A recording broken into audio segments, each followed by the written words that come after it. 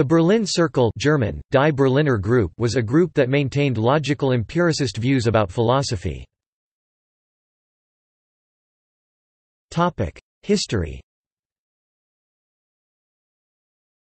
Berlin Circle was created in the late 1920s by Hans Reichenbach, Kurt Grelling and Walter Dubislav and composed of philosophers and scientists such as Carl Gustav Hempel, David Hilbert and Richard von Mises.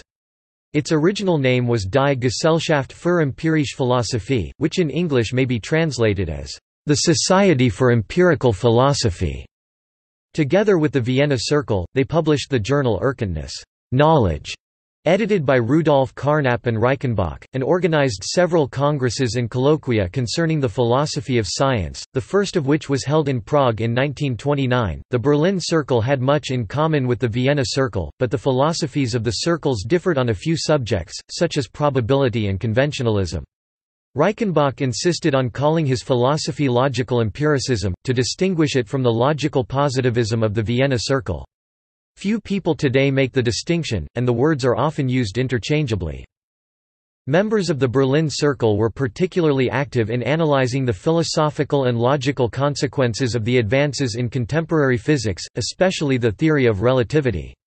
Apart from that, they denied the soundness of metaphysics and traditional philosophy and asserted that many philosophical problems are indeed meaningless.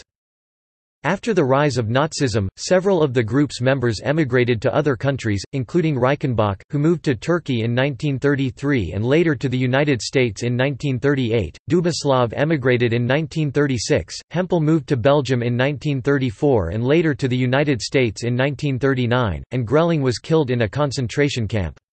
A younger member of the Berlin Circle or Berlin School to leave Germany was Olaf Helmer, who joined the RAND Corporation and played an important role in the development of the Delphi method used for predicting future trends, and other early forms of social technology. After emigrating to various countries, the group effectively came to an end, but not without influencing a wide range of philosophers of the 20th century, its method having been especially influential on analytic philosophy and futurology. References